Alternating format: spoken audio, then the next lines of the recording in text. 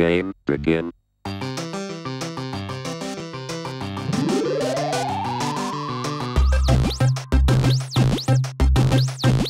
Game over.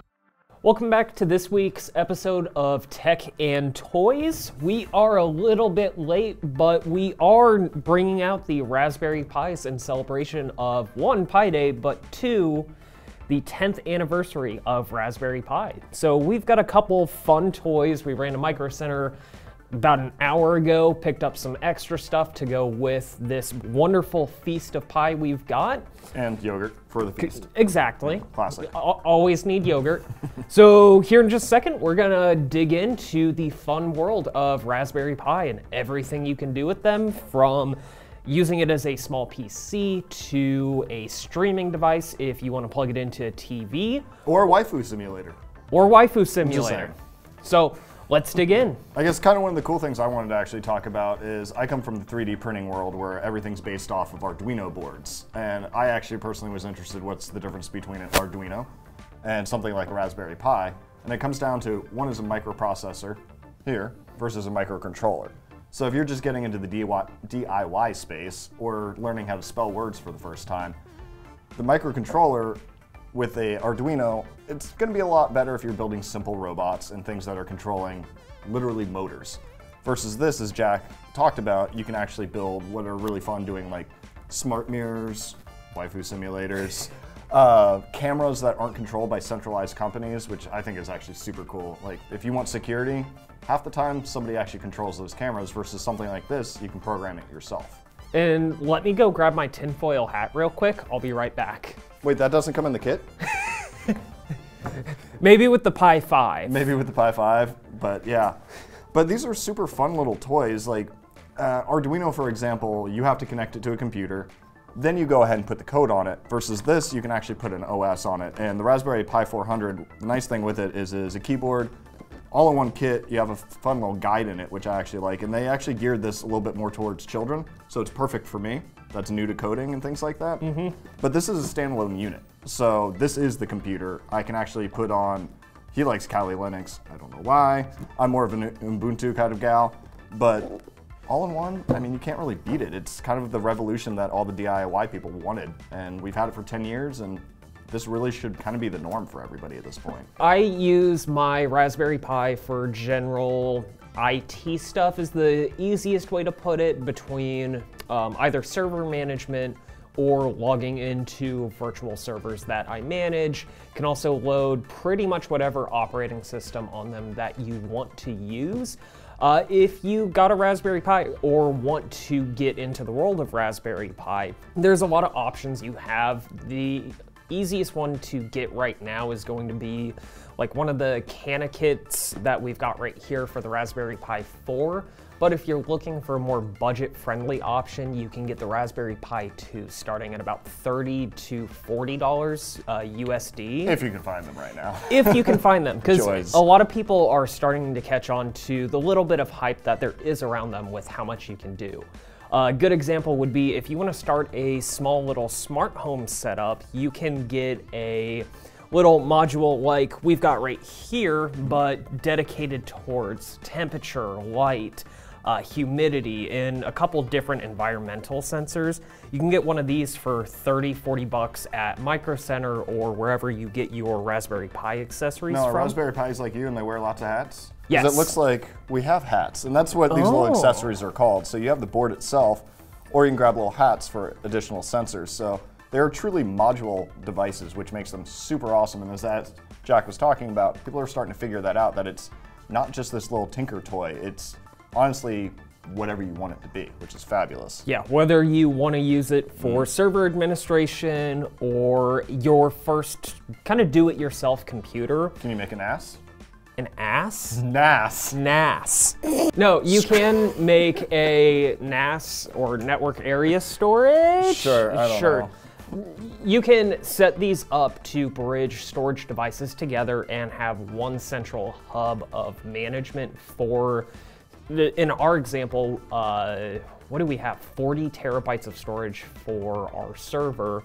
If we wanted to, we could theoretically connect all of those hard drives with enough power to a Raspberry Pi and manage it all that way. And you can utilize something called Plex, which is a media server, not only just for accessing the data that is on those drives, but you can also access streaming services as well. Do you watch anime?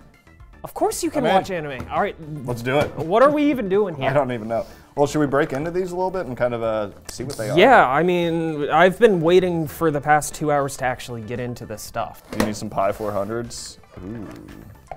Ooh. But look at that little keyboard. So clean. Best part, here, hold on. Let's time jack. Find the power button. What the fuck? Oh, power button. Yeah, function power. There we go, cool. F10 for those at home. But yeah, the nice thing with this, you get the keyboard, you get the official Raspberry Pi power source. Ooh. How many volts? I care. Actually, I don't right now. The mouse, the super sweet little SD card adapter. There's the SD card in there. And this actually comes preloaded with the Pi OS, which is super awesome for kids. Really basic stuff, but I went ahead and actually put Ubuntu on one of these. And a nice little Raspberry Pi guide. Ooh. Which this is actually really fun because I'm trying to remember this was the software we were talking about where if you're trying to get into coding, they actually have, it's literally a plug and play where you take your if-then statements or anything else and actually stack them. So it's kind of a little bit more of a visual way to learn how to interact with some of these codes. Today, I ended up grabbing a e-ink screen similar to the one you would see on like a Nook or a Kindle. I grabbed a little 17 by 7 LED screen of sorts where you can create a scrolling display. If you want to have like a price ticker or track social media followers, something like that, you can program onto this. And then I also grabbed a nice little case for my personal Raspberry Pi, but... He promised to get me the Nintendo one, but no. The NES one was so cool, but I did... Apparently wasn't cool enough for you to get. Hold on. I did see... Boy? I saw a full SNES kit on Amazon for like 40 bucks or something. So if you wanted to build essentially your own little console, load some ROMs on there and play games, or maybe learn how to develop games yourself, the options are there. These devices are made for people that are curious, and they give you more than enough to constantly stay curious about, what if I did this? What if I added this module in? What if I wanted to create this little ecosystem for my home that tells me everything I need to do for the day, what the weather's gonna be like you would get from a Google Home, but for a fraction of the price. And Google's not gonna listen in on you. Now, something I did want to bring up is I was at Micro Center last night, could not find any Raspberry Pi 4s. The only other place I've seen where they're reasonably priced right now, because I guess people are doing certain things, mining, let's not talk about that. But it looks like PiShop, pishop.us, and then you said CanaKit. Yeah, also. CanaKit.com. PiShop, I don't know what they offer, but CanaKit offers whole kits, so everything from the Raspberry Pi, your on-off switch, the SD card, the case. You also get, because you'll need it, the power adapter and a HDMI cable to hook it up to a display. All that came in the kit, and I think the kit was a total of about $180 or so. Okay. Yeah, because these are sitting at 100 and have pretty much the same thing. Yeah, well, were 100. Yeah, were 100. They're a little more expensive now just because of part availability, Yep. But to get started, I mean, getting a Raspberry Pi board standalone, if you can find them, you can get them starting at about $30 to $35. So and there's a few different versions. It's what, a 4, a 2, and 8 gigabyte? Yes, yeah, you have the 2, 4, and 8 gigabyte for the Raspberry Pi 4. You also have the Raspberry Pi 3 A and B model. They kind of pulled an iPhone with the models where there's basically 15 different ones, but for good reason, because not every single Raspberry Pi is going to check the box that you need checked. Yep. They cater to the makers, they cater to the people that want to learn how to build or are just curious. So with their catering? Can I get a sandwich or no? They already brought you yogurt. Oh, yeah. Speaking of accessories, are you able to pop one of those out of the case and see how this hat fits on here? It's an accelerometer, a gyroscope, not gyro, we're not in New York, and a magnetometer, something like that, air pressure sensor, temperature and humidity sensor, and a small joystick.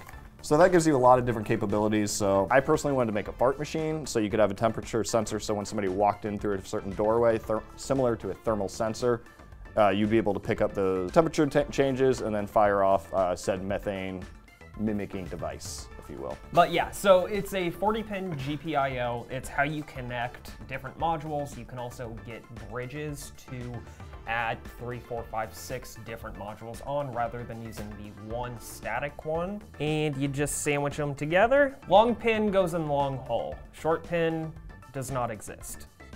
Got it. So we'll start with the Pi 400 and the Pi OS. Like I said, it's limited. You'll be able to do some things on there. You'll be able to surf the interwebs. And I'm actually interested in checking out, like I said, the rudimentary coding programs, but for the most part, unless you're a child or have the IQ of a child, you'll probably want to go ahead and put it on Kali Linux or something like Ubuntu.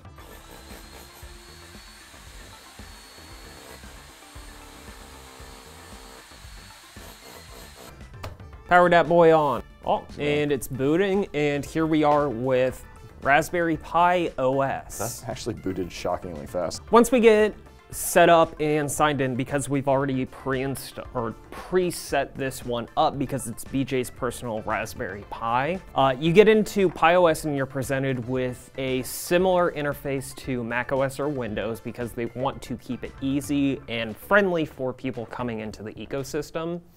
So out of the gates, you are presented with a programming tab, an internet tab with Chromium.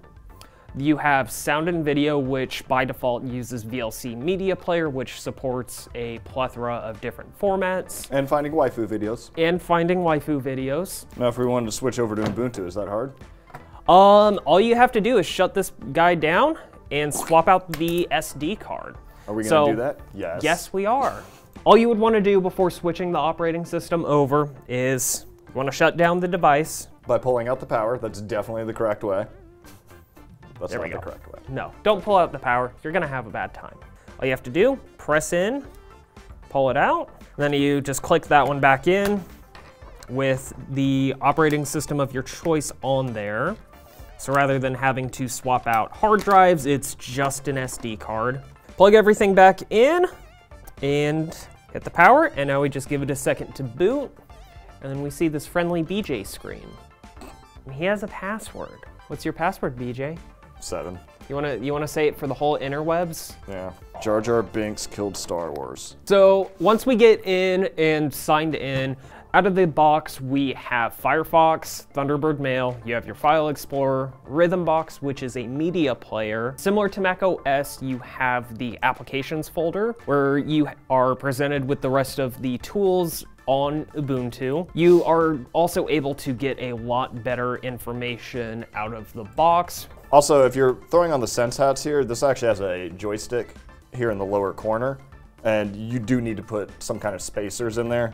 For example, since you have your bridge connector on the back, that is going to bend. So whenever you're getting these, I'm not sure if those were in the box, but definitely make sure to not leave that gap there. This is a little bit more of a primer, so we're kind of playing around with the ecosystem and seeing what we can do.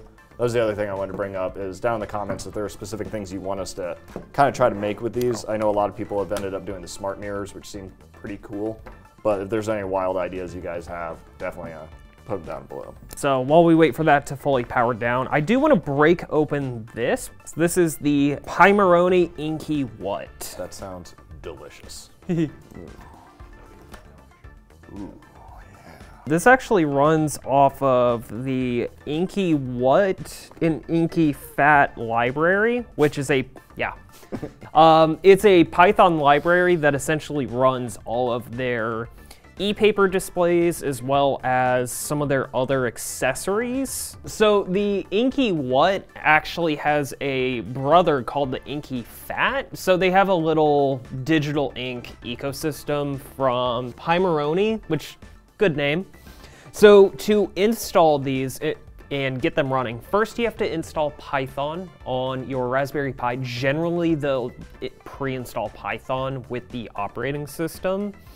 And then you just have to go to their website and find the installation instructions through GitHub, which is my best friend. It's a little bit trickier to get these set up. So first you have to enable a couple options to allow the Raspberry Pi to actually interface with the display itself.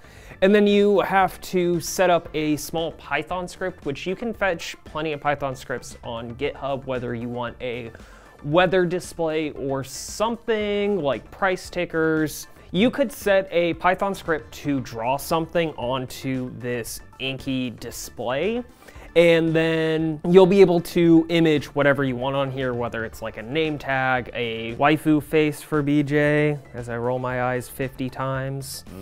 So we ended up not getting around to it, but we do also have a couple different cases for the Raspberry Pi.